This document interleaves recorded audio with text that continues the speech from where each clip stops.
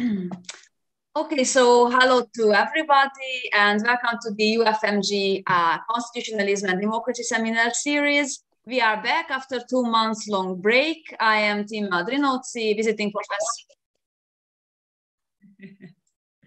So I'm Tim Madrinozzi, visiting professor at the Federal University of Minas Gerais.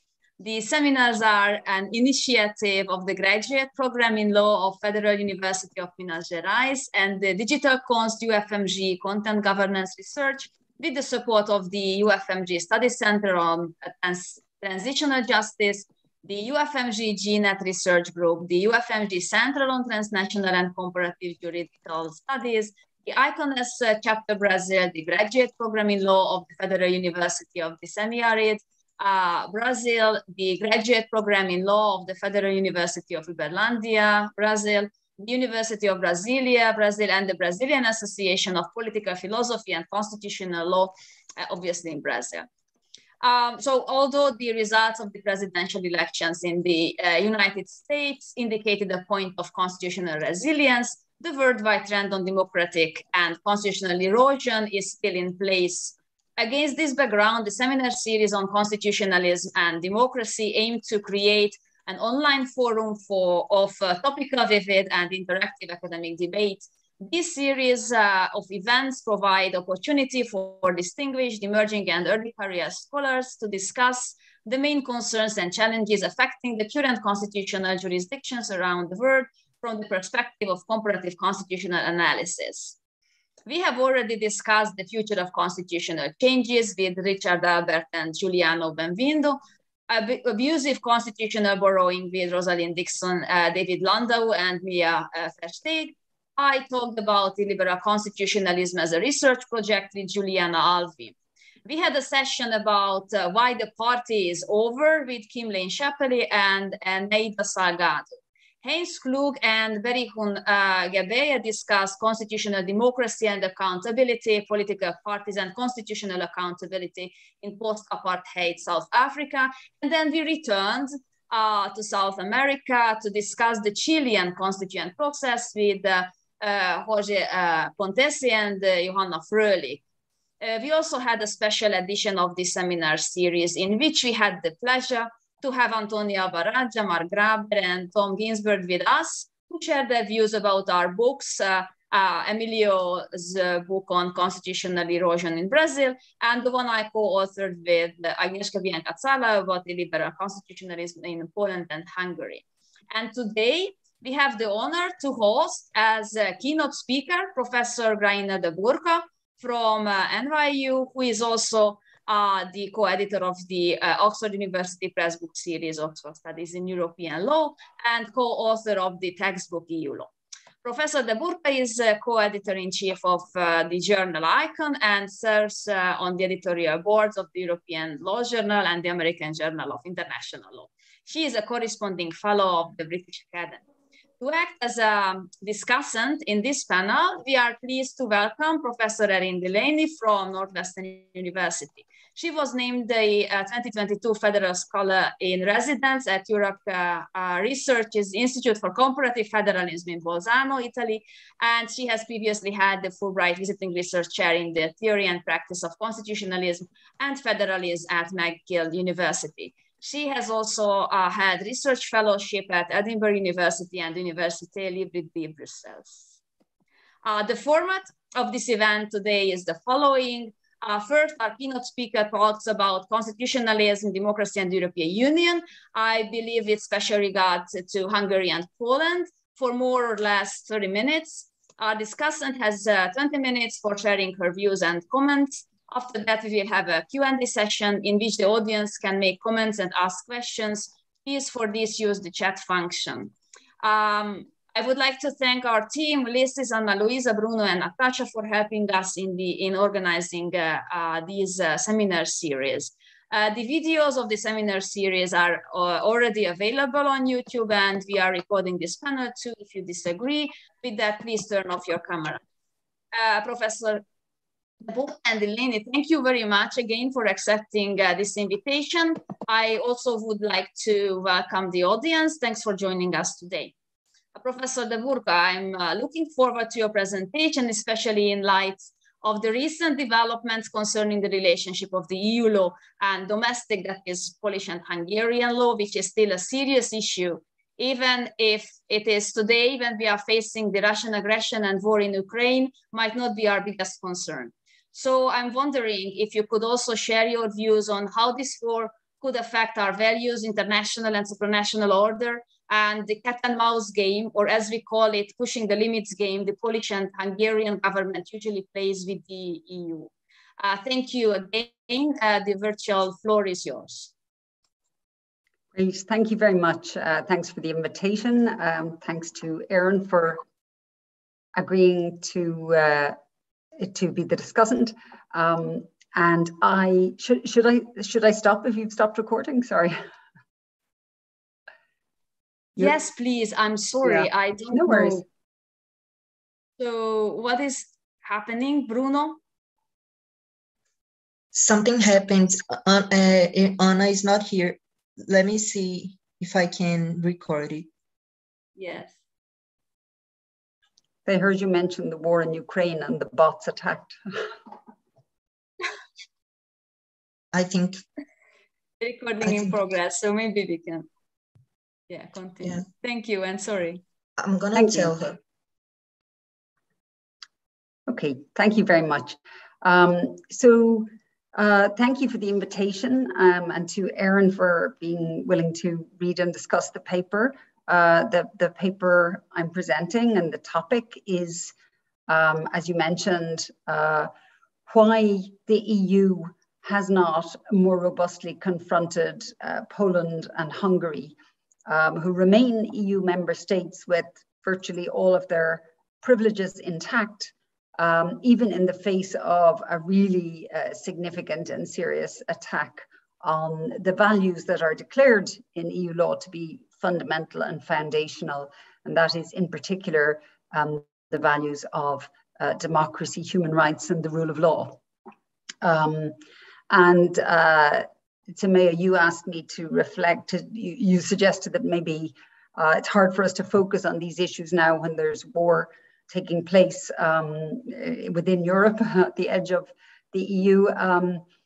But I think these things are very related. I think the attitude of states to rising illiberalism and to these frontal challenges to values including democracy, self-government, human rights, and the rule of law are very related, even if we are now fundamentally focused on something much more immediate and much more visibly threatening to life and security. But the events of the last 10 years or more in Poland and Hungary are somewhere on a spectrum in terms of the turn away from democracy towards illiberalism. Let me explain briefly what the paper is about, and then I'll try and present the main points. So the question that I'm asking, it's a kind of a think piece, I suppose, is why Poland and Hungary's membership of the EU has remained largely, not entirely, of course, but largely unaffected by their widespread, serious, and documented attacks on the rule of law, democracy, and human rights. Their actions which have severely undermined these in many respects. So, you know, I initially would say that one response some might have is, why single out these two states? There are many EU member states that have various types of rule of law problems. There are also many EU member states that constantly violate provisions of EU law. They've all been brought before the Court of Justice multiple times for violations of law and so on. Poland isn't the only state whose constitutional court has challenged the supremacy of EU law and so on. Is this, are we picking them out in some way, singling them out? But the reason they're being singled out is because what they're doing is very frontally challenging, not just laws and policies of the EU, many states do that, but really these values which now are said in the EU treaty to be core values on which the EU is founded, requirements of the rule of law, democracy, and human rights, which are said to be conditions for membership of the EU. You can't join the EU until you show that you have instituted and practiced adequate respect for these values. And there's a sanctions clause which allows states which are seriously violating these values to have their rights suspended. So the point is that Poland and Hungary, through a whole array of actions over the last decade or more, have been gradually, with increasing kind of confidence and full frontal openness, been undermining these values. So the question is, well, why is it that the EU's political institutions in particular, and I make a distinction in the paper between the political institutions of the EU and most particularly the institutions that are intergovernmental, the Council of Ministers, the European Council, which represent the states, why they haven't really challenged or robustly confronted Poland and Hungary. The supranational institutions, as I'll outline, have taken various actions, but that sets in train, as you mentioned, a cat and mouse game, where these two governments are well capable and have shown themselves well capable of dancing around the different enforcement actions that have been brought or attempted to be brought by the EU supranational actors. And by that, I mean mainly the Commission, as it's called in the European Court of Justice, but to some extent, the European Parliament too. So, you know, one point I wanted to make early on is that we say these are foundational values of the EU, but they weren't always listed as such. So when the EU was founded as the European Economic Community, there was no reference to rights, no reference to democracy conditions, no reference to the requirement that a state would have to be a democracy in order to apply. There was probably possibly, you know, an implicit assumption that states applying to join the EU should be democracies, but it wasn't really articulated until the 1970s when Spain under Franco was interested in at least having an economic association with the EC. And so the question began to be raised. But really, you know, what are called the Copenhagen conditionality criteria, the criteria that a member state of the EU, in order to apply for membership and to be admitted, would have to comply with human rights, democracy, and the rule of law, whatever the content of those principles was deemed to be, that the conditionality criteria were soft political criteria from sometime in the 1970s onwards, mid-1970s, but really weren't formalized and were not made a condition in the treaties until the late 1990s. So that means that actually nowadays we say these are the core values of the EU, but it took a long time for them to be made explicit, then for them to move beyond being political values to having legal status and then eventually treaty status. So one question might be, and I'll just put it out there and come back to it, is maybe they're not so foundational after all. Maybe they're not so fundamental to the EU after all. Maybe that's window dressing, and maybe the EU's really its fundamental values are market integration. I'm just raising that point, and I'll come back to it again at the end. I don't really subscribe to that view myself, but sometimes there's cause to wonder how committed the states are to enforcing the supposed fundamental values of the EU alongside the market values of the EU, and how prepared they are to back up their supposed commitment to these with real enforcement.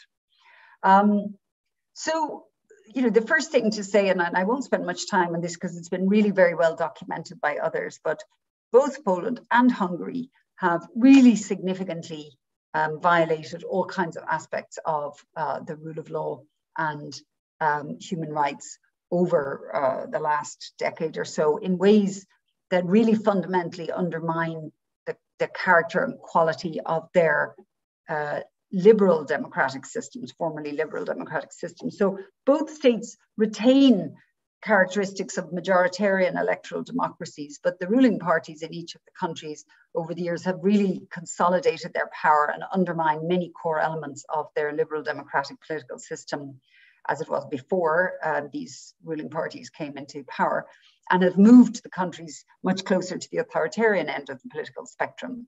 So many of these are well known. They've subjected the courts to political control. They reduced the retirement ages of existing judges and replaced them with government-friendly appointees.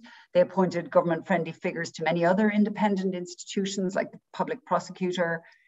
They established disciplinary procedures and used them to discipline judges, to either discipline them or even terminate their appointment if they questioned aspects of the government's agenda, or more recently, if they referred cases to the European Court of Justice on, for example, the independence, their own independence, or the independence of their fellow courts in that country, or sometimes on other topics to which the government objected, like asylum law in Hungary. Judges have been disciplined for referring cases on such issues to the Court of Justice. Other things they've done, they've controlled media freedom, dismantled media pluralism. They have repressed civil society groups, defunded them. That was particularly obvious in Hungary, but also in Poland to some extent. They've smeared and harassed critics through multiple civil and criminal defamation actions, and they've seized equipment of investigative journalists without warrant, so that they're repressing freedom of expression. Certain disfavored groups and minorities have been the subject of repressive measures, LGBTQ+ communities in particular, asylum seekers. The anti-migrant rhetoric has been escalated. These are more human rights violations than rule of law violations, but they're altogether, these sets of violations amount to really significant undermining of the foundational values of the EU, or at least the listed foundational values. They've also used the apparatus of law and order, the public prosecution offices, in a very selective way, once they had governmental control over those offices, to protect ruling elites, not investigating prominent cases of corruption, but using police powers and powers of prosecution to discipline and to harass political opponents instead. And there's also been use of COVID as an opportunity to introduce very wide executive powers and to use emergency powers and avoid scrutiny of government. So this whole array, and there are many more, but the practices have been well documented by many independent observers, both from outside and inside the states. The Council of Europe's Venice Commission being, really reputable and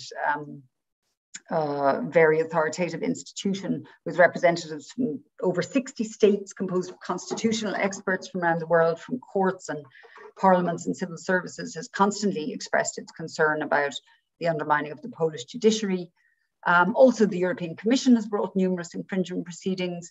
Many civil society groups have documented and gathered evidence of the multiple violations being committed in both states and the ways in which their laws and practices have undermined democracy.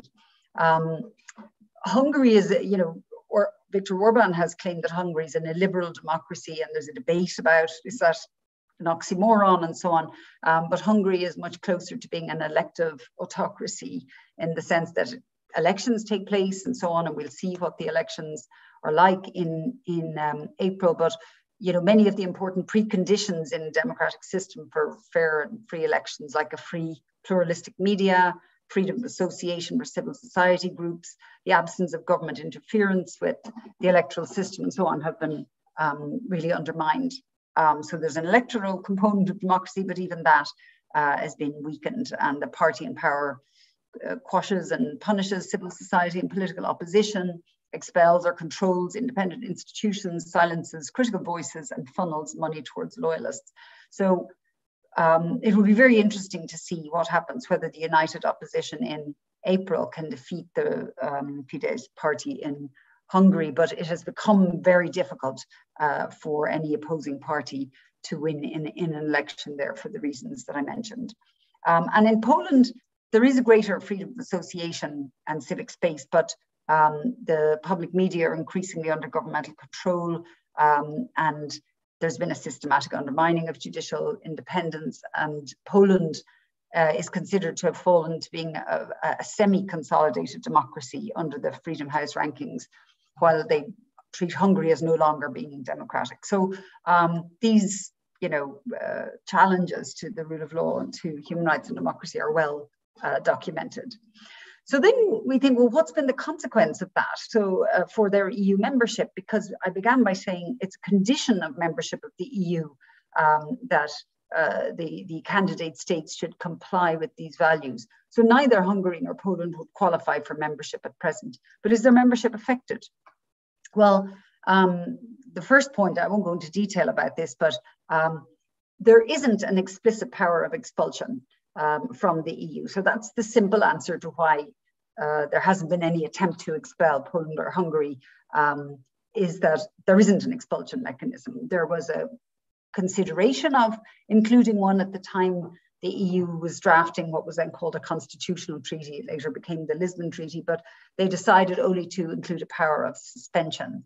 Some others have said, but it can't be the case that an international organization like the EU cannot ever expel a member state, no matter how rogue it goes, no matter what it does. There must be at least an implicit, international law power to use the material breach conventions of the Vienna Convention, the law of treaties and so on. Others say, well, the EU is very different. It has deliberately avoided, departed from public international law in that respect, and there is no power to compel a member state to leave. Even the European Court of Justice has said this.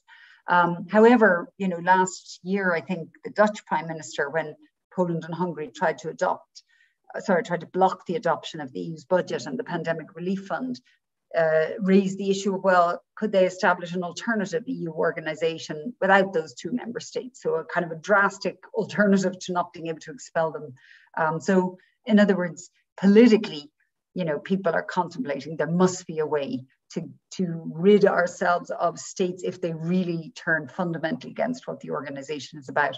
But the EU has formally left itself without that power of expulsion. But apart from the power of expulsion, there are other ways in which member states in the position of Poland and Hungary might be confronted. And, the point I want to make really is that there's been great political reluctance to confront them. Some people say, what could be done? And, it's really for the Commission and for the court and so on. But, that isn't really the case. There are many political opportunities to confront the two member states in question, to make clear that their actions are unacceptable politically, are violating core conditions of membership, and that there will be serious political consequences. But the main avenue that most people know of, the Article 7 sanction procedure that would lead ultimately to suspending the voting rights of these states, has been disabled in a way by the fact that the ultimate step in that process requires unanimity. And of course, except for the state that's being the procedures brought against, but there are two member states in this case, so each will protect the other. So the assumption is, even if you got to the end of that procedure, one or other state would protect the other. But that seems not to be a good reason, though, for not pushing through with the steps of the process, the sanctions process that can be adopted. So it took a very long time, but eventually the first step to trigger Article 7 was taken. But in neither case was it taken by the political institutions of the EU, the Council of Ministers, which has the power to do it, but never did it. Instead, the Commission eventually triggered Article 7 against Poland. The European Parliament eventually triggered the procedure against Hungary. In each case, knowing that it wouldn't, they would mutually veto the censure procedure against each other, but still, the Parliament and the Commission clearly thought it's really important to try to at least use the first steps of the sanction procedure. But the Council of Ministers has stopped it there. They could take a majority vote to move to the next step, but they haven't done so. They have these discussions, and the discussions are apparently pointless and don't lead anywhere, and nothing happens. And another discussion is then scheduled for later and so on. And Poland and Hungary are very good at, as we mentioned, the legal cat and mouse game. So nothing has happened. So the member states within the Council of Ministers are not willing to kind of move on with the political theatre of Article 7 and say, we find you have seriously and sort of fundamentally violated or introduced a risk to the values on which the EU is founded. So that's one kind of robust political confrontation that's been avoided. The other that until recently had been avoided was funding conditionality. And so most people may have heard of the fact that, very recently as last year, eventually a provision was introduced, a regulation was introduced to adopt a conditionality mechanism for EU funding, which would be triggered in relation to rule of law violations. So there are other forms of funding conditionality that have long existed in the EU, macroeconomic conditionality being the main one. And again, it goes back to that issue of what are the true values of the EU? Is it macroeconomic stability, or is it democracy and the rule of law? Because there's a strong conditionality mechanism for one, but not for the other. So eventually in 2020, a rule of law conditionality mechanism was adopted. So we might say, well, why am I saying then that the states are not willing to? Well, there are two reasons why this is a weaker measure. Late, first of all, and secondly, kind of weaker than one would want. The regulation itself is limited in scope because it links rule of law conditionality firmly to the overall financial interests of the EU. So it's not any rule of law violation, but only one that affects the financial interests of the EU. So it's been limited in that way. And then it was further limited in a more temporary way when Poland and Hungary threatened to veto it, at least not to veto it because it could have been adopted without them by majority, but to veto the pandemic relief funding, the new generation funding that was being adopted at the same time. And they blackmailed, in other words, the rest of the EU. So the heads of state and government in the council at the time said, okay, they reached a compromise saying that they would, before the rule of law conditionality regulation could be applied against any member state, first the Commission would have to adopt guidelines on it. And secondly, those guidelines shouldn't be drawn up by the Commission until after the Court of Justice would rule on an action for annulment of the regulation if Poland and Hungary wanted to bring it. So it's a very strange, totally unprecedented intervention by the European Council to soften and delay the activation of this new conditionality regulation, which already had some limits to it, but now was being halted in order to get Poland and Hungary to agree to the new generation funding. So those are two ways, and there was great outcry at that. Why did the European Council give in like that, violating the rule of law itself by interfering with the legislative process and tying the Commission's hands and promising nothing would happen until after a case could be brought to the Court of Justice. There are other smaller examples, and I gave one in the paper of how the member states refused to confront or would yield to Poland or Hungary when Viktor Orban opposed the nomination of Franz Timmermans to be Commission President. And Timmermans had been a very robust confronter of the member states on the rule of law, was not intimidated by them and willing to challenge them. And so they refused to support his nomination, and the rest of the states decided, okay, well, then we won't put him forward, we'll instead, and they eventually put forward von der Leyen. So there is a reluctance, a political reluctance to challenge Poland and Hungary. There's a soft stepping around them, there's an avoidance of confrontation, there's a sitting back and letting others do whatever needs to be done. Some states have come out a little more. Some are more, I mentioned Mark Rutte, the Dutch Prime Minister.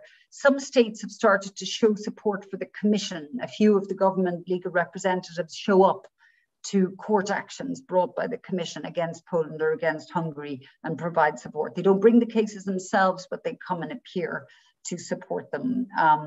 But there's a reluctance on the part of the member states alone or together to express a clear condemnation and opposition to what they're doing.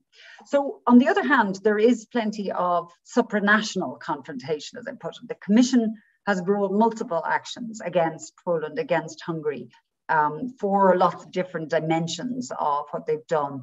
The interference with the independence of the judiciary being the main one in relation to Poland, a little also in relation to Hungary, but in relation to Hungary also the cracking down on civil society, on the media, independence and so on refugee issues. And the court has found for the Commission in all of these cases, so lots of infringement proceedings. Although some people have criticized the Commission for not acting enough against Hungary in relation to many different aspects of judicial independence, that it's focused more on Poland and sort of gave up on Hungary. But it has acted on other issues. And there are also lots of what are called preliminary reference coming from national courts, but they go to the Court of Justice, and the Court of Justice has also been very strong on those. The court has imposed penalties on Poland for failing to comply with orders of the court in relation to the judicial disciplinary mechanism. And most recently, the one most people will have heard of a couple of weeks ago, the court eventually upheld the validity of that new rule of law conditionality regulation in the challenge brought by Poland and Hungary. So, the court has been relatively robust. The Commission has done quite a lot belatedly, but eventually did. And the European Parliament has issued multiple condemnations, but doesn't have the same power other than this political statement as the court and the Commission. But Poland and Hungary have been very active, very creative in blocking and delaying and challenging, watering down these various actions. And coming up with defenses, and sometimes doing it, using legalistic measures, sometimes being very aggressive and hostile and coming out with really unpleasant, insulting kind of calling the EU, comparing it to the Nazi occupation or to the Soviet Union, and so on, but mostly through these clever legal cat and mouse games and through different tactical retreats. And like at the moment, there's something going on with a kind of a supposed tactical retreat by Poland after the rule of law conditionality ruling.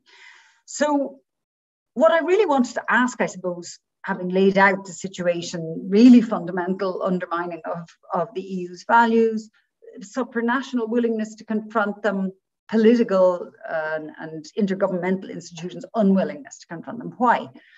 Given how openly they've been violating these values. And the first explanation I already suggested earlier was, well, is it then that really, these values are really just virtue signaling in the treaty? They're not a genuine statement of the values fundamental to the EU. The member states are willing to kind of turn a blind eye in a way that they weren't willing with, economic and macroeconomic issues like with Greece during the Euro crisis. Those are fundamental. Those are, seen as contagious, but not these, not illiberalism. That's something that they can just pretend isn't happening. And so those values are not really fundamental. I'll put that out there, but I don't really believe that, in the sense that I think most states are concerned. The other member states are concerned about the slide into authoritarianism and illiberalism in these member states, but that they're still not willing to confront them for a number of reasons. They do want to express and declare and emblazon these values, but the core point, I think, is that they don't want any real monitoring of those values. They don't want the EU to be involved in serious, ongoing, close monitoring of compliance with human rights, democracy, and the rule of law in the EU. So why is that, or what are the reasons? Well, the first is just the typical reluctance of states within an international organization to sanction each other.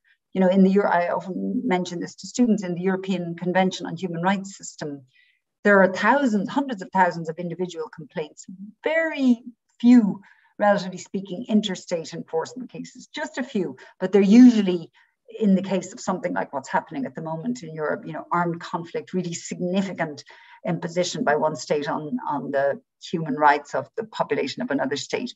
But mostly this kind of deference, sort of reciprocal deference, it's been called self-preservation by states, not confronting each other, but sort of treating membership as like a club membership where you don't really confront your fellow club members. So that would be the first possible reason. It's a dangerous one, I think, but that's the reason. Second possible reason is that, that the states don't really believe that tough confrontation will resolve the problem, and that it might even escalate the situation or increase domestic support for these governments. And their hope is probably that they'll eventually be defeated by just their own electoral mechanisms, like the uniting of the Hungarian opposition against Orban. So it's a calculus that let's wait it out. Let's not alienate things. Let's just wait and see if things work themselves out domestically, because it mightn't work if we confront them. So, you know, it's a fear of confrontation as being, you know, that it'll fail.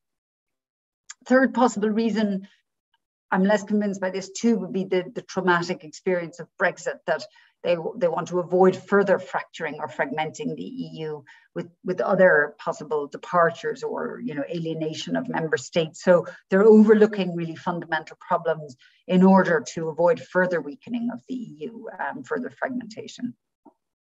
And finally, well, the one that probably seems most worrying at the moment, but another reason for avoiding suspension or tough political action is the fear of driving Hungary, obviously in particular, into the embrace of Russia, creating further geopolitical instability and security risks for the EU.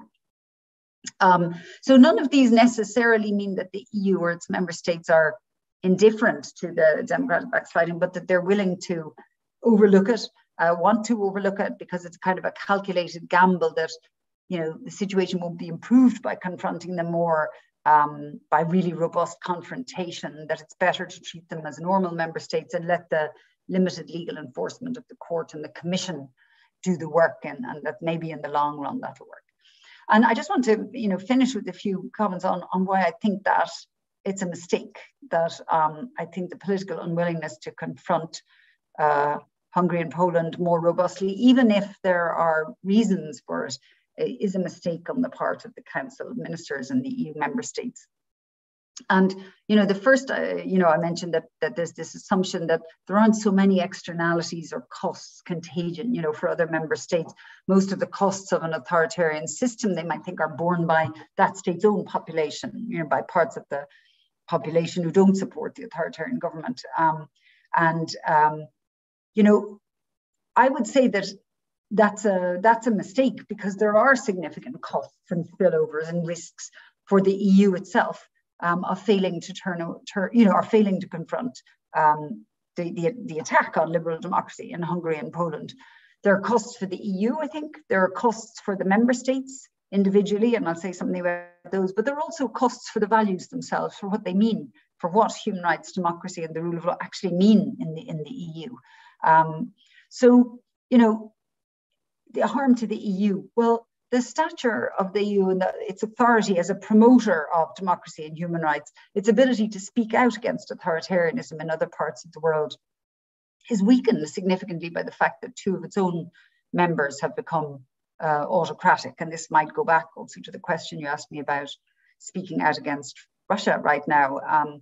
You know, does the EU's distinctiveness as a regional organization had become bound up with being not just a wealthy economic bloc, but a liberal democratic bloc committed to human rights, democracy, and the rule of law. Its policies of enlargement, of neighborhood, and so on are premised on respecting human rights and democratic conditionality. And that is undermined. The hypocrisy comes to light when there are member states within the EU with authoritarian or semi-authoritarian political systems.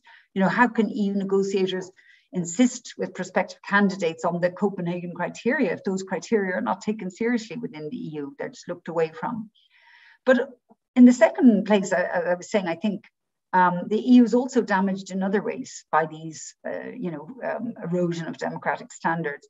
So we've seen a whole array of national courts across the EU questioning the independence of the Polish judiciary in particular, refusing to use the European arrest warrant to send back suspects to those states. This is in the Netherlands, in Germany, in Ireland, in Spain, amongst others. They're questioning whether the kind of mutual trust that's supposed to exist between member states and that the single market relies on, that the European arrest warrant relies on. National judiciaries are more willing to question whether that is eroded now than their governments seem to be. A slightly different example that I read in the newspapers recently was where a completely non-political case, a husband and wife, an Irish man was married to a Polish woman. They lived in Ireland. The marriage broke down and she fled the country, went back, took the children, went back to Poland. He brought custody proceedings and he won in the Polish courts. She was required to bring the children back to Ireland and to allow him access. But then suddenly the Minister for Justice, who's also the public prosecutor, intervened in the judicial proceedings, made an extraordinary complaint, brought the case up and had the ruling changed in favour of the woman and her children. And the reporting of the case in Ireland drew attention to these concerns about the erosion of judicial independence in Poland, it isn't just that it affects people politically, it affects ordinary citizens. It affects the functioning of, marriage laws and, other kinds of everyday ongoing things in the EU.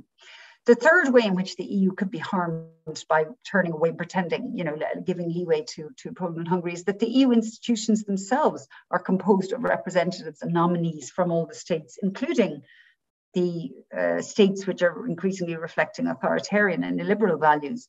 And, the nominees from these states, what happens if they begin to nominate candidates to the EU institutions that reflect those values rather than those the values of liberal democracy? And to give two recent examples, the Polish government nominated as its candidate to fill a vacancy at the European Court of Justice a candidate who had been a judge on the contested Polish Constitutional Tribunal, which had ruled at the government's request that the EU treaties were partly unconstitutional in Poland. So he's been nominated to the Court of Justice. And secondly, the Hungarian Commissioner for Enlargement, Oliver Varhelyi, I think, has been criticized a lot for compromising rule of law standards in some of the enlargement negotiations. And the last point is that I think that there's as much chance by playing the long game that the EU is not confronting Hungary and Poland, waiting for authoritarianism to abate, that it'll actually spread rather than abate, because these are not the only states in the EU where there are problems with the rule of law. Malta, Slovenia, Romania, and other member states, older, long-standing member states, there are problems in all of these. And if it's clear to emerging illiberal forces and autocrats in other member states that no effective action is going to be taken by the EU against them, there's every incentive to continue and expand those actions. So I think the risk of non-confrontation is at least as great as the risk of confrontation, which the EU member states seem to currently fear. That in failing to confront Hungary and Poland, the nature of the EU itself could gradually change with the breakdown of mutual trust, with the spread of authoritarianism in the EU institutions through these kinds of nominations and in other member states. And finally, the values themselves, the meanings given to democracy, the rule of law and human rights are being weakened and eroded by the failure to challenge authoritarian practice. So I think I'm going to end there. I've spoken probably for longer than I said I would, and I really look forward to hearing Erin's comments. Thank you. Thank you so much. And yes, so Erin, please. Great, thank you very much. Thank you, Tamea. Thank you to UFMG and all the other various organizers of this program. And thank you, as always, to Gráinne, from whom I have learned so much about EU law. It's an honor to be able to respond. So perhaps unsurprisingly, given my background, I first of all want to agree with everything Gráinne said, but that wouldn't be a very exciting back and forth just to say that. So I'm going to agree, but then I'm going to ask her to engage with me in a paradigm shift and have a conversation not about the EU as an international organization, but about the EU as a quasi-federalist, constitutionalist entity, and see if we end up in the same place. I think we almost do, but I think the remedy might be a little bit different. So as I take your remedy, Gráinne, it's directed at the leaders of the other member states. And I think my remedy might be directed at the people of the member states rather than at the leaders. So let me propose this alternative way of looking at the problem and see where we end up. So if we think about the EU as a, let's call it a quasi-federalist constitutionalist entity, which is not very satisfying phrasing, it is one with aspirational values. So rather than debating whether or not the values are true, we just take them as a given, but we recognize they're aspirational.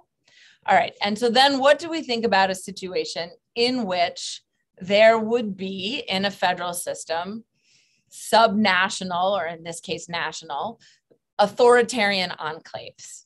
So Edward Gibson has done a lot of work on authoritarian enclaves, and Robert Waite Mickey has written about authoritarian enclaves in the United States, and Gibson's written about them in other places, Mexico, which is the idea that in a federal system, you can end up with a subnational authoritarian enclave. And how you end up with that enclave happens in a couple of different ways. In the United States, right, it's authoritarianism born out of white supremacy in the South. So it's a different kind, in some ways, of authoritarianism than what we're talking about in Hungary and Poland, but no less illiberal at many levels. And so why does this happen? Well, one reason it happens in a federal system is because of federated political parties. So a subnational leader gets a role at the federal level, but is insulated at the subnational level from any sort of attention to what's going on there through this federated party system. Well, that overlays with the European story and is further reinforced by a lack of common media and the fact that you don't have the sort of openness of media that could allow for light to be shown about what is happening at the different levels. So that's one sort of way in which this develops. Another way in which this develops, which also might be the solution, is when there isn't an ability to engage in individual rights claims using your federal level rights document against your subnational state level action, right? So how does the charter apply? Does the charter apply? Why doesn't the charter apply to nation state action itself, right? So this is part of the solution that the US Supreme Court develops in the 1960s to a doctrine called incorporation that allows the court to intercede between the individual and the state to develop more meaningful individual rights against the US state, not just the US federal government. So there could be both a weakness in political parties in the structure, weakness in human rights, and the ability of human rights to function as a way to protect against these enclaves in Europe. In the literature on federalism, one of the solutions or the areas in which there is available solution to this kind of enclave problem is actually the judiciary, because only the judiciary has the capacity to act independently of parties or of presidents or of, political actors. So if you are looking at the EU through this lens, it's not surprising that it's the court that's left to do this work. And you don't have to go through the analysis of expulsion, because we're not going to expel Alabama from the United States. That's not part of the dynamic. But what can you do about it? And when the leaders of the states are involved in the equivalent of the council, like a Senate, right? There's nothing that Senate can do. So in the United States story, the Senate is completely locked up and is unable to pass civil rights legislation because of the effective veto from the southern states, the Southern Bloc. So again, nothing is changing, nothing is happening. Doesn't feel that different from the EU. And then ultimately, the way in which courts can help is somewhat limited. So, in the United States, the example is Brown versus Board of Education, famous desegregation case, but of course, almost as famous as Brown v. Board is Brown v. Board 2, which says you will desegregate with all deliberate speed. And of course, it doesn't happen very quickly.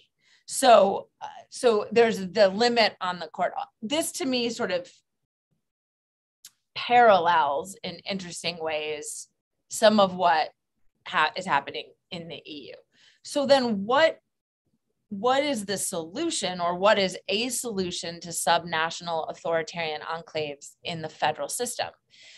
And one possible way of thinking about it is actually proposed by Guy Charles, who's a professor at Harvard, who's developing something that he calls the constitutional theory of shame. And that in a way is thinking of, you could think of it as sort of from sham to shame, right? What do you do when your constitutional aspirations don't match what is your reality on the ground? And how do you effectuate constitutional change through shame? And so his argument is sort of from experience that this happened in the United States through the national attention, through media attention to Bull Connor and the spraying of fire hoses and the releasing of dogs on children on national TV during the efforts of the nonviolent protests in the civil rights era, right? These moments, Bloody Sunday on the bridge, these moments where national attention is focused, or in the EU context, it would be supranational attention, is focused on these terrible, illiberal, violent actions, and that it is shaming to everyone to be a part of this story. And so, you know, he also references that it is useful to have the backdrop of the Cold War, and that it's not only are we, you know, is the United States failing to live up to its ideals, but it's doing so in the context of international attention. So he sort of builds this idea of what might go into operationalizing a constitutional theory of shame. He's still working on it. So he hasn't gotten further. And so I've been thinking about, well, how do you operationalize shame absent the kind of specific set of events that gives rise to his conception in the United States, where, you know, it's effective, right? It leads to the Civil Rights Act and the Voting Rights Act in 1965. What is the way to operationalize shame? And it seems like there are a few prongs to what this might be that pose challenges in the European Union context.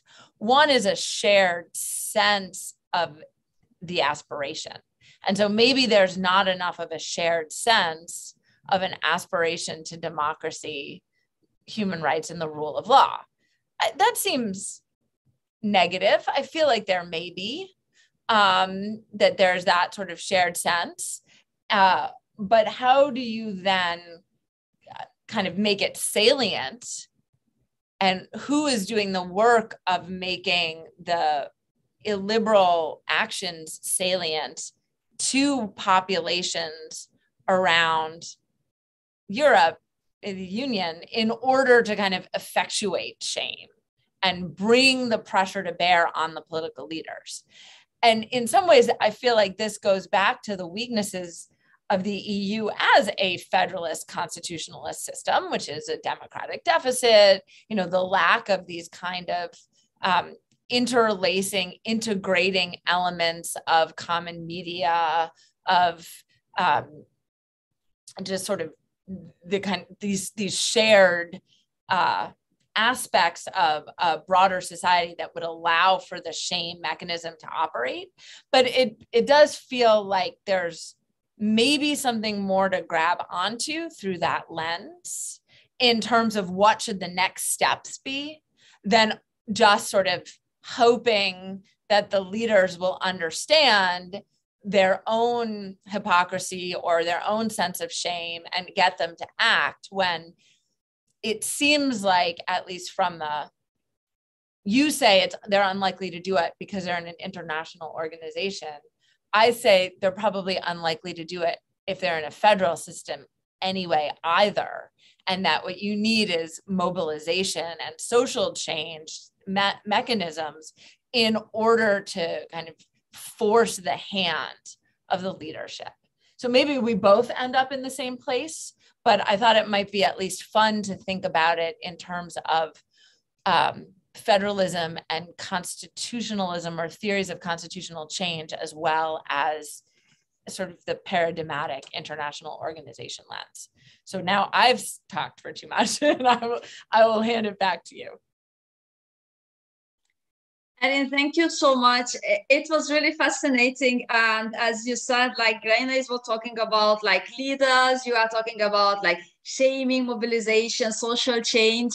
And I just would like to add whether it is not like not only, but maybe we should have a look at the society, the people as well. And maybe we should ask the question whether the EU, the Western part of the European Union actually understands the people and the value system of the people in the eastern part of the European Union, because now this value system seems to be like exploited by populist and autocratic leaders. And this might be the reason why illiberalism could emerge in Hungary and Poland and could be actually maintained. And let us not forget that regardless of the manipulation with electoral law, I mean, in Hungary, Fidesz won 3 elections, and that should be a reason. And what my like half understanding of the approach from the western part of the European Union is that, or the European Union minus Poland and Hungary, I don't know how to put it. So that they are like, they using maybe this word like patience, and they are kind of proud that they show patience because patience would pay off on the long term, as Gráinne said. But as we could see, it is not the case. It just lets these illiberal leaders to play the game even longer, and that is why I don't really believe that whatever action can be done, whatever they are doing, without like voters, you cannot do anything. And then it comes the question whether the voters want to change, whether the political actors in the member states, Hungary and Poland, they are like good enough to change the mindset of the people, or get them out of this other reality which is created by PiS and Fidesz. So thank you so much. And now I think I would like to ask Gráinne to reflect on what Erin just said. Thanks. Sure, thank you very much. Really interesting reflections, Erin, and also Timea, that, you know, so part of me is tempted to say, Erin, no, it is different. You know, it's an international organization, and there's a reason why actually they could do something, because there's a provision for suspending. You know, you can't suspend Alabama. You could, and there's provision for the fact that you might need to suspend, you know, one of these states. So, you know, it's contemplated that, you know, you're a provisional member of the club, a conditional member of the club, unlike a true constitutional system where you're part of it. You're in the family, and you can't be non-family even if you're behaving badly. But at the same time, you're right that a lot of the issues are very similar, and the structures, the example of Alabama is a good one. You know, but then again, you know, again, my temptation is, yeah, but the reason you can't really do anything with Alabama in the Senate is because you can't do anything. There is no other kind of stick available and so on. It has to be left to courts and so on. But it's true that the disabling of those mechanisms in the EU has left the EU almost in the same situation where it can't do anything. And, you know, I thought your suggestion about shaming, of course, is a really good one. And, you know, people have been trying to do that in the EU, but it's so hard. And some of the reasons why, as you said, are this, you know, the lack of a European public space media, but it also relates to what Timea was saying, which is that who has to be shamed? Is it the people in the other member states to let them know, hey, you know, your governments are not saying anything about these? Or is it the people in, as Timea was suggesting, in Hungary, in Poland, like, why are you repeatedly voting for these people when they tell you something, but they're doing, I don't think you approve of everything they're doing. You know, let's look at what they're really doing and not just what they're saying and so on. And that's the dilemma, is to know, first of all, can I ask a question? Sure. Is it too late to shame the people in the Hungary? And I mean, how can we believe that there are free and fair elections through which people at this juncture are now really able to express dissatisfaction. Yeah, you know, is it possible to even contemplate that now? Sorry, Erin, in which language do you want this shaming thing? In which language? Well, I think that, I mean, that goes to Gráinne's sort of question about who is to be shamed in the developing theory of constitutional shame. It's everyone else, right? So it's not the people within the illiberal state that it's somehow their fault, you know, for having potentially been gaslit or being in a situation now where there is the only way out is through potentially some kind of mass protest revolution, you know, if you're at that stage, right? I mean, the idea is to shame everyone else for allowing it to happen.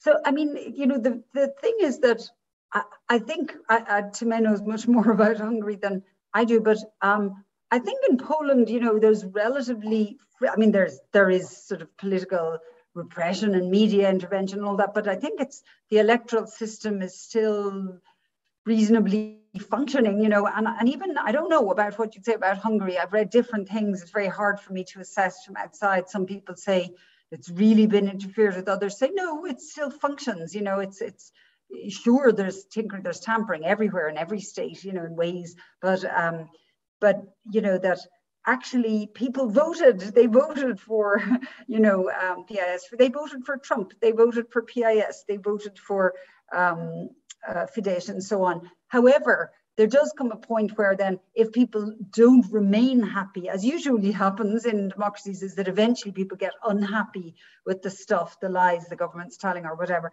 Then it's becoming impossible to know what the lies are because they've controlled the media to know how to, you know, so then it gets much harder, right? So that's what we'll find out, I suppose, in April is it still, you know, it's a mixture of do the people still want Fidesz, or do the people, even if they don't want Fidesz, are they able to vote against him? Because is that going to be possible? And it's really hard to tell which is going on, you know, whether it's real support, full support, we like everything he's doing. So I was thinking about the shaming thing, that, you know, it's one thing to show dogs on children and hoses and so on. It's another thing to say the judges aren't independent. You know, you're penalizing this poor elite member of the judiciary. You know, that kind of thing. It's like the value of the rule of law is one that lawyers understand. How do we translate that into a sense of outrage? I mean, I thought it was really great to see judiciaries all over the EU going to march in Poland. You know, that was great. But again, it's not mass mobilization, right? It's elite mobilization. How do you get people to care about the refugees that are being pushed back in Hungary and Greece and everywhere else? You know, how do you get people to care about the others that have been othered by illiberal and less than illiberal, you know, politicians and so on? So mobilizing shame is really hard. And, you know, having a media, you know, unfortunately, in the end, even just mobilizing some truth about, you know, your government siphoning the money off, you know, that kind of thing, appealing to self-interest might even be more, you know, functional. But sometimes I think the governments go too far, and when they do, that's good in a bad way. That's good, like in Poland, for example, with just going all the way on reproductive rights back to the Dark Ages. That brought people out into the streets, you know. So it would have, you know, it has to be that kind of miscalculation that's almost equivalent to the dogs on the children that you need to get people mobilized. So that's the limits of mobilizing shame. I think that when we're talking about the human rights of unpopular minorities, or when we're talking about the rule of law of judiciaries that don't seem so important to people, it's only the cases like the one that's why I gave the example in detail, even though it's a very minor thing in Ireland. The married couple, and this guy can't see his children anymore because the Polish, you know, Minister for Justice decided to intervene and turn over the case to protect his citizen, you know, even though she'd been found by a Polish court to be responsible for sharing custody and so on. So those things to say, hold on, you're living in a system with these people, their judiciary is now captured. Do you care? You know, I mean, that's the way to make Irish people care and say to the Irish government, got to do something about this. How to make the people in Poland care and to push back, the people in Hungary care and to push back. These are really tricky things because it needs a lot of truth, information, and that's been controlled. It needs, you know, a sophisticated counter campaign, as you say, because the populist liberals are very sophisticated and they're really good at this. So I sort of feel like it needs to be on all these fronts. You know, we need to think of ways. I mean, one of my colleagues, some of you know him, John Maureen, who is the Human Rights Commissioner in the Netherlands, does so much to try and generate this campaigns, bringing things to public light, trying to shame political figures, the parliamentarians in each state, saying, do you know that your government is sitting alongside them and is not saying anything about what they're doing and so on. There are levers you can use. You can say no to lots of different votes and, you know, don't approve things. It's harder to see for me how to mobilize the kind of outrage that we'd need to get people, you know, mobilized sufficiently. But sometimes there are, like, you know, one of these governments can go too far and can actually hit at something that people really care about. But they're really careful to hand out the goodies, you know, the welfare payments and so on, to keep people wanting to keep voting for them, where the liberal stuff is only hitting or hurting other groups, and the nice stuff, the welfare, is keeping them happy, you know. So it's really tricky. I guess that's why, I mean, I am a believer generally in mobilize the people, that's the answer. But because it's so hard in this case to figure out how to do it and in what ways, that, you know, mobilizing the peer political pressure seems to me to be really important too. Maybe you can tell us more about the electoral system in Hungary. How free is it? How hopeful can we be about the April elections? I think that everything what you want to say about Hungary, or what you hear about Hungary, depends on the person's, how much the person can actually endure because of the demise of constitutionalism. So I think that there are people who are just like, even at the first time they are saying that it's a dictatorship, it's authoritarian system, and there are others who try to maybe have a look at the system and how it functions in a more maybe sophisticated manner. And it is very difficult to actually measure where it ends, where the other system starts. So it is just individual perceptions, I think. And then we have the indices, and then you just mentioned the Freedom House, which says that we are hybrid regime, while the VDEM is saying that we are already an autocracy. I mean, Hungary, and all I mean, Poland is just like they are following us, but they're not where we are yet. And so as for the electoral system, they keep manipulating the electoral rules and making it more difficult for the opposition to actually win. And now what you can feel, I mean, right now I simply don't know, because right now you don't know anything, I think, about politically who supports right now Fidesz and what is going on today and the next weeks maybe. But when the United Opposition organized this primary election during autumn, then the people get like mobilized a bit, and then the surveys showed that they get more and more support. So there was a kind of hope, and after that, it's simply like we had Christmas, and I don't know what happened, but nothing happened. And now they are like head to head, so you don't know, and even if they win, they will have a very difficult situation. Yep. So yeah, so that's it. The constitutional court doesn't help.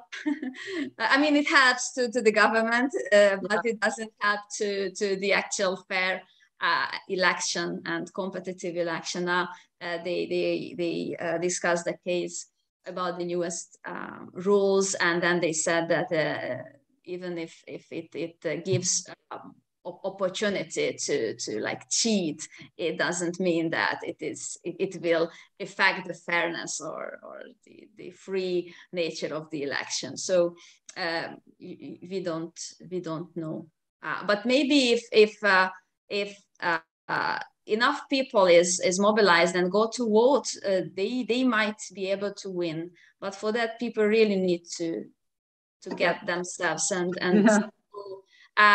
how you get how do you get people to care about stuff? What if they do just simply do not? What if, as you said, they are not really interested in? They get their allowances. They are informed every month that how much money they spent on the electricity bill, for instance, because that is one of the policy of the government. So what if they just don't care? And then, as you said, the government is really careful, so they won't go too far. They will know what to do, and they will just simply not do what they are not supposed to, because polls shows that it is unpopular, that it's popular, they don't care, so you can do this. So this is very, with the liberals, I think it's very difficult. It's tricky, which is why I think, and people live comfortably in, authoritarian states like Singapore and so on, where the standard of living is good, not if you're a migrant worker, but, and you lose your political freedoms and you have these sort of elections, but it's an authoritarian system. So yeah, people can live, and if that's the case, and if Hungary and if Poland goes in that direction, then you think it's for the EU to say, oh, is it okay then to have an authoritarian system? That's why I think in the end, that horizontal political decision has to be taken. Is that okay then? So then the, human rights, democracy, the rule of law are not actually, they're not fundamental values. Those are, can be put to the side. What matters is a market, economic integration and other kinds of geopolitical issues. And I guess that's what I'm trying to get at or expose in the paper. Yeah, I think it is a very interesting paper, and I wanted to ask you because how you explained that actually these values were not like explicit and now they are, and there are certain like basic tenets of the EU law which were not there, but then the court just said that they are there. Mm-hmm. And do you think that the same thing happened when the court said that the EU has this constitutional identity, which it says that it is a legal order, and then it is basically contains the Article 2 values like human rights protection, and democracy, and the rule of law. So as a I don't know, as an answer or a response not to the constitutional identity review, which the German constitution, basically the German constitutional court did, but what Hungary and actually Poland is arguing that I don't really care, and they really don't care. I don't want to do this, so I'm sovereign, I have my own identity, so leave me alone because Article 4. And now the court is saying that no, because Article 2, and I have my own identity. So do you see here this? I think that I want to ask about the role of the court in the European order as a kind of informal constitution making power, which is like actually building up a more and more united or integrated entity. I mean, the court has played that role of reluctantly first with rights, but certainly, whenever I teach EU constitutional, I say all the major constitutional doctrines were made up, supremacy, direct effect, fundamental rights, and then now the rule of law. The court introduced the idea of the rule of law long before it was written into the treaties and so on. But the question is, and lots of those have received subsequent political approval. ironically, the one that's gotten the most, the supremacy and direct effect remain only ambivalently politically approved, but fundamental rights, democracy, and the rule of law are written in, core values, Charter of Rights, Article 6, Article 2, and so on. So there's no political reluctance to accept that constitutional move by the court. Much more reluctance about supremacy and direct effect, but yeah, they're kind of politically accepted, but they don't want to give the stamp of treaty approval. But has that made a difference? You know, because you know, I think what's missing for me is a willingness to kind of put enforcement power behind them. That's what I see. That yeah, those values are written in. Now you can't say they're not. They're in Article 2. They're in Article 6. They're in Article 7. They're in Article 49. They're part of the system. However, you know, Poland and Hungary argued to the court in the rule of law conditionality case.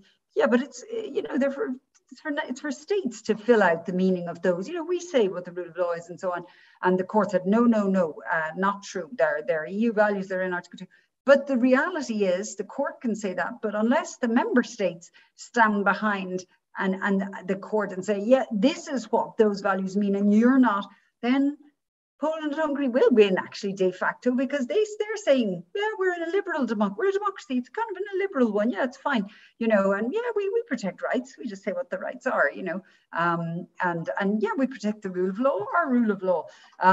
So unless, you know, in this instance, I think the court needs the support of the member states and the political institutions for that to hold. Because, you know, otherwise it's oh yeah, the court's out there doing it, but they know they can get away with it, you know. So we'll see how the conditionality works out. That could hurt if it's used properly. It's still linked to this, you know, budgetary interests, financial interests of the EU, but it still could hurt. A bit too late for Hungary, but you know, so that's one. So I still think that there's all these different kinds of mechanisms. Political pressure is one that's been missing all along. There's financial pressure that bites, that might work if they can actually properly enforce it. And then what Erin was saying, what you were saying is people, can we get people to care, either in those states or in other member states?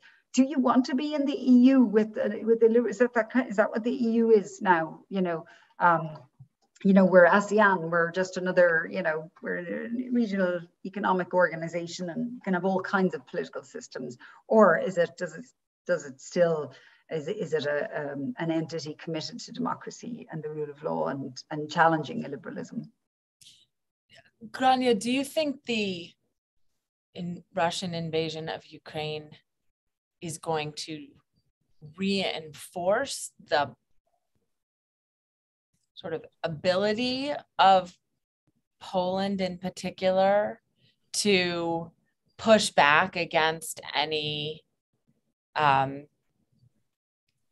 political action that would try to, it strikes me particularly just looking at the American relationship to Poland right now and the buildup and the American troops the past month, what's happening, it suggests that, you know, its geopolitical role is shifting in real time.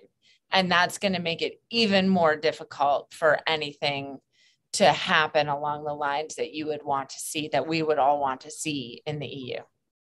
For sure. I mean, as soon as the major interests of an entity are threatened, there's immediate closing of ranks. And, you know, you said at the beginning, maybe people are distracted. I mean, no better distraction than war, you know.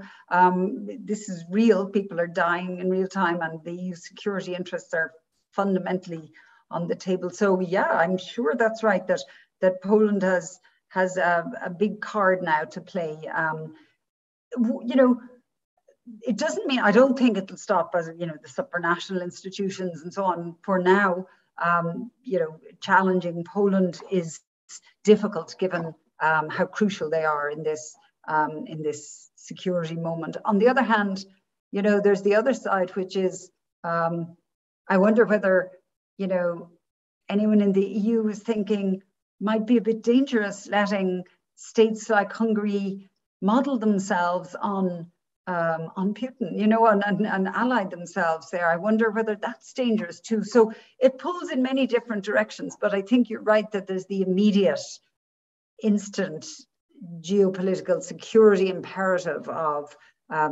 you know, Poland has to be supported. Don't challenge them on this now. So it's a difficult and horrible moment for Europe in all kinds of ways, and for more than Europe, you know, that's for sure. Yeah, so thank you. I don't really want to, I think we are getting to the end, but I don't want to finish it with this. So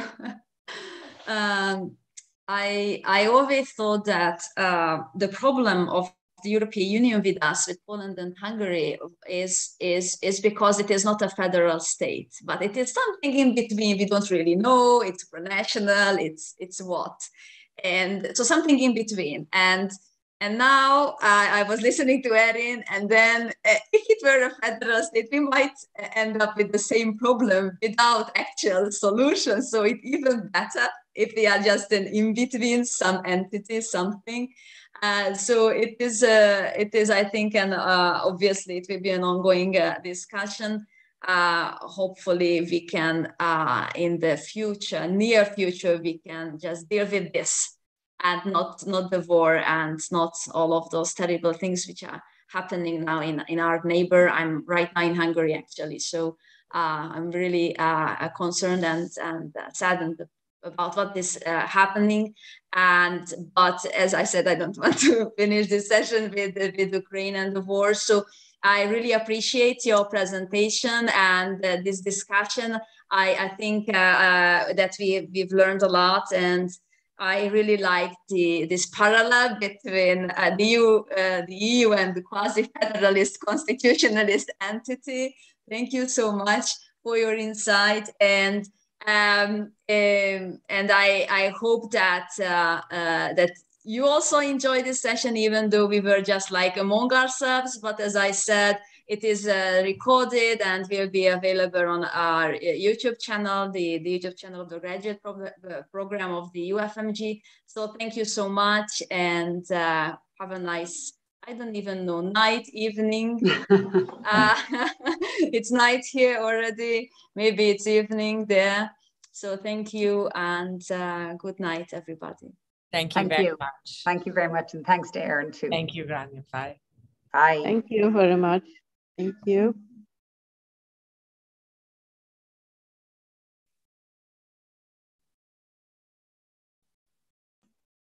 Team, I have to see how to stop the live transmission.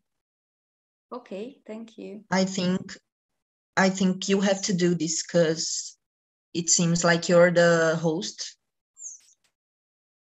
Let me see here. Yeah.